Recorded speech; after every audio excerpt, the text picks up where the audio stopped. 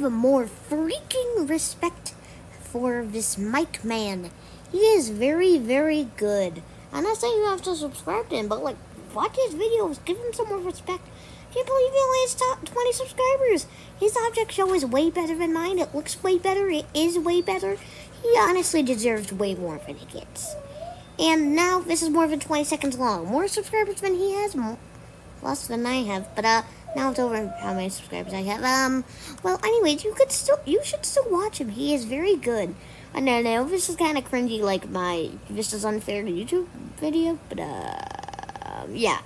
Anyways, yeah. I'm just gonna say yeah for a minute. Yeah.